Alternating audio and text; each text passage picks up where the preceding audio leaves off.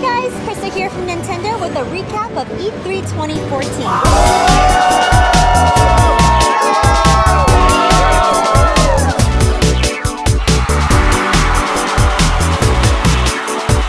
Before the doors opened at E3, Nintendo rolled out the Nintendo Digital event, packed full of new information about Wii U and Nintendo 3DS. My favorite moment was Reggie and Mr. Iwata's epic brawl for Super Smash Bros. For Wii U. But the fun didn't stop there. This year's E3 is awesome. And I think Nintendo booth is always the best part of E3. Even more exclusive content came fast and furious with Treehouse Live at E3 2014. We had experts from the Nintendo Treehouse, game developers all coming on stage to do long-form game demos. Mr. Miyamoto even stopped by for some special surprises.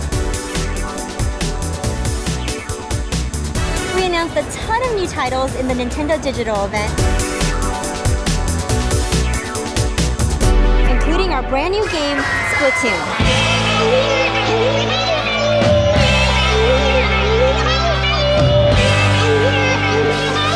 I just played Splatoon, and it was a lot of fun. It's really a unique concept. The whole point of the game is to cover as much ground as possible with your ink gun. You end up turning into some sort of squid, going underneath to go faster and to collect more paint, and then to splatter everyone else. And you've got to splatter people so that they go back to their booth, and then you have to follow people on your pad so you can make sure you can team up with your teammates. I think that's what makes it really fun, to be able to work together to try to accomplish a goal. We're having a blast so far.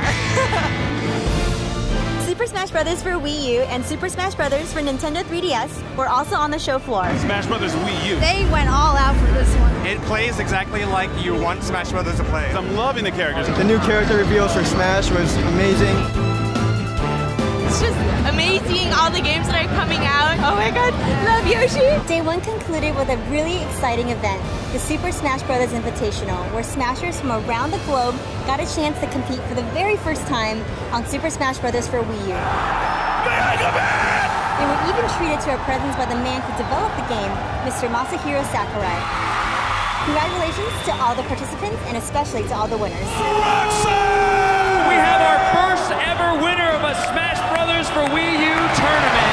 After the tournament, a few really special guests got a chance to listen in on Mr. Sakurai's roundtable, which gave even more information about Super Smash Bros.